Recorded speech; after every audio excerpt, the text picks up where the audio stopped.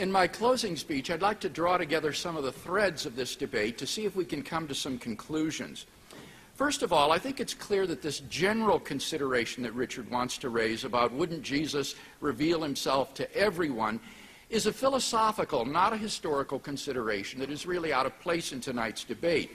The point is, theologically, that God will judge people based upon the amount of information they have, and the resurrection of Jesus just has no direct implications for whether you believe in universalism or inclusivism or exclusivism.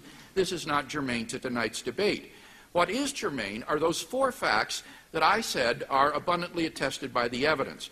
First, you notice that the burial account has never been questioned by Richard tonight. We have good historical grounds for thinking that Joseph of Arimathea buried Jesus in the tomb. With respect to the empty tomb, my first argument for the empty tomb was the accuracy of the burial account supports the fact of the empty tomb, and Richard has never disputed that. Secondly, I argued that it's multiply attested in the pre-Mark and Passion story, in the special sources behind Matthew and Luke, in the independent Gospel of John, in the sermons and the Acts of the Apostle. This explodes Richard's idea that this is merely a literary creation. Because when you have multiple independent attestation of the same event, it can't be all coincidentally made up by all these people so that that exactly fits together. We have good grounds for thinking that this is, in fact, a historical event. Third, I argued that the women witnesses lend credibility to the narrative, and he didn't respond to that. Fourth, the narrative in Mark is simple and lacks signs of theological embellishment. Here, Richard reiterates that the Markan account is based upon Psalm 22 to 24. I think that holds no weight whatsoever. Remember Psalm 22, it's against literary borrowing because Psalm 22 says they have pierced my hands and my feet, and yet in the Gospels it never says that Jesus was nailed to the cross, or rather in Mark's pre-Mark and Passion story. Psalm 23 is not about dying. It's about being delivered from death, which is the opposite of the crucifixion.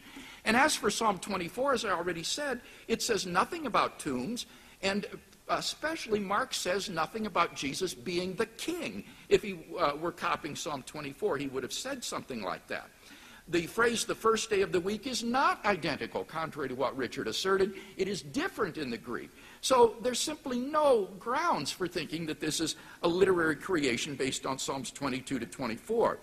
What about the Orphic mystery religions that he brought up in his last speech? Well, Richard gives away his case when he says, and I quote, Mark deliberately left out of his account everything in the Orphic narrative that he rejected and kept in everything that still had direct parallels with the gospel message, and then he changed the details specifically to convey how his message was different from the Orphics. This makes the hypothesis unfalsifiable and vacuous. The only motif that's left is the angel sitting on the right side. But in Judaism, the right side was commonly the favored side. So that shows no sign of literary dependence. Fourth, the Jewish polemic presupposes the empty tomb.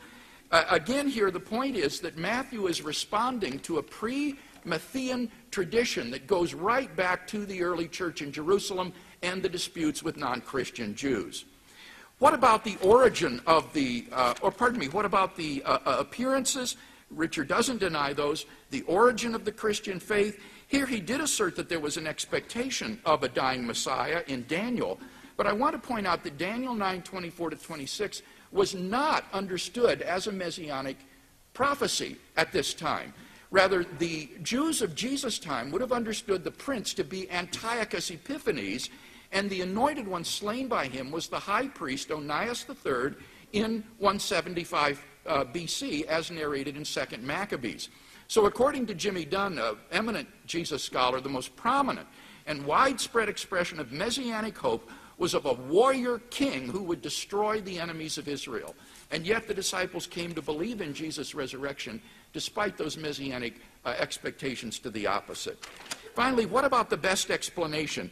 Here Richard says, well, most bodies that disappear aren't raised, and therefore it means the resurrection is improbable. Look, all that shows is that the resurrection is improbable relative to our general background evidence. But it doesn't show that it's improbable relative to the evidence of the empty tomb, the post-mortem appearances, and the origin of the Christian faith. Relative to that evidence, I think the resurrection is highly probable, indeed more probable than all of these naturalistic explanations that Richard has attempted to offer tonight.